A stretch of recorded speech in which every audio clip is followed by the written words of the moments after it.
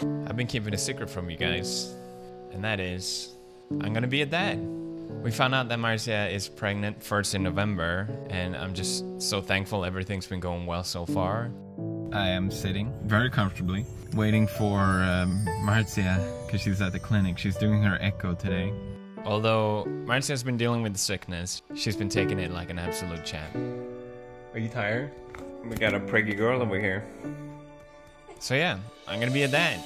I'm so excited. It's kind of strange to me. It's entering new territory, but I feel really ready, and so does Marcia. It's strawberry season, not just in Japan, but also for Marcia, who has been craving strawberries during her entire pregnancy. I feel like that's lunch, breakfast, dinner.